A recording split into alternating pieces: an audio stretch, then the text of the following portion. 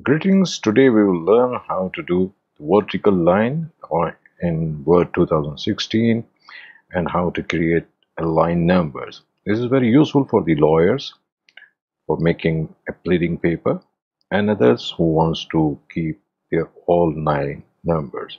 So first of all, for the vertical lines, go to the paragraph section and choose borders and left border.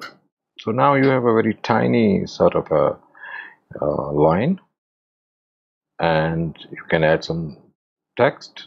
So we can have just random text over here.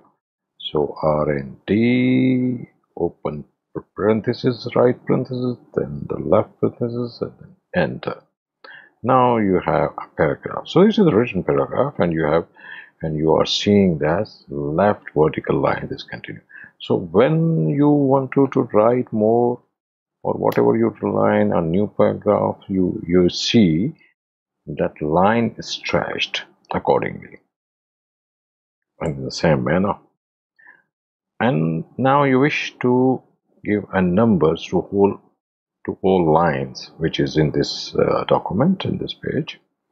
So what you will go to the layout page, and then in page setup section you go to line numbers and just click continuous.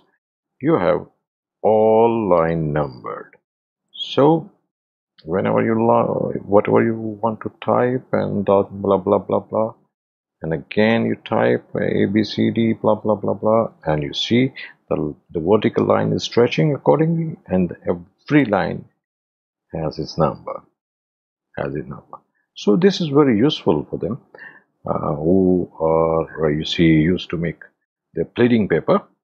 Secondly, if you wish to add some sort of a quotes in your pleading, or some sort of a proof or some sort of authority, so what you do, you just select a paragraph which is or make another sort of authority. Go there, go to the home tab, and bold and italic. Again, go to the layout, go to the line number in page setup group, line number, and very last option, and before last option, separation for the current paragraph.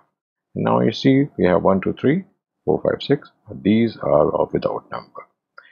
And if you wish to separate line or no line for this, so you can have another style of this.